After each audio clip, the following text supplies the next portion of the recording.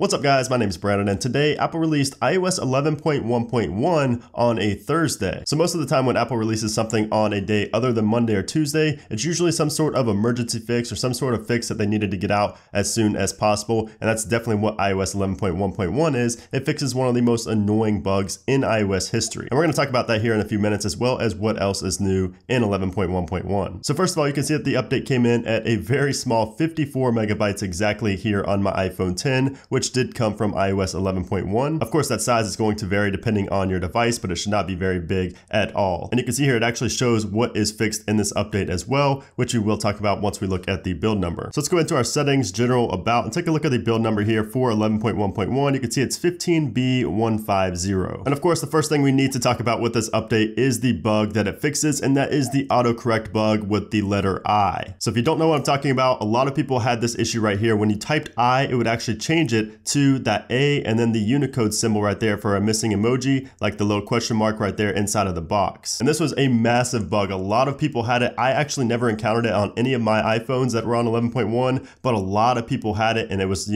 all over social media. There was memes being made about it. There was a ton of backlash. A lot of people hating on Apple for this, and so that has finally been fixed here. And that's why this is really an emergency fix on a Thursday, because they cannot wait any longer to fix this annoying bug. And like I said, this is probably one of the worst and most annoying bugs in iOS history, because I cannot remember a time when a bug actually went viral online and a lot of memes were made about it like it has been with this bug. I mean, there were workarounds on 11.1. You'd have to go in and kind of change it manually inside your settings, but a lot of people didn't know how to do that. So it's great that this bug has finally been fixed. If you encountered this, let me know in a comment down below, and let me know how relieved you are that it has been patched. Now, aside from the autocorrect bug being patched, we also have a fix to Hey Siri when it would randomly stop working. So you can see that mine did not stop randomly working. Mine has always been fine as well, but that has also been fixed here in 11.1.1. So that's pretty much all that has been changed here in 11.1.1. Again, it was mainly released just to fix the annoying autocorrect bug. Now, the calculator lag input is still present on 11.1.1 right there. You can see that you can't type very fast. This has been fixed in 11.2, so if you are on the developer version of beta 2, you will not have the input lag here on the calculator, but unfortunately that has not been fixed in 11.1.1. Now, as far as the performance and the battery life on iOS 11.1.1, obviously it's only been out for about 30 minutes, so I cannot tell you anything as far as performance or battery, but I would imagine it's exactly the same as 11.1. Because again, this fix was only 50 megabytes and it was really only to fix the Hey Siri issue and the autocorrect bug as well. So you're not gonna really expect a lot of performance enhancements or any kind of battery enhancements or anything like that. So I would not go into this update expecting that. However, if you are on 11.1, I would definitely go ahead and update to 11.1.1 just so you don't encounter either one of those annoying bugs. Now, if you're on iOS 11.2 beta, I would definitely stay there because you pretty much have all the fixes already. Plus you have the calculator input fix as well as some other features. So if you're on 11.2 beta, I would definitely stay there. Now, iOS 11.1.1 is likely the last version of iOS 11.1, as iOS 11.2 is probably going to go through a few more betas and then be released to the public in the near future.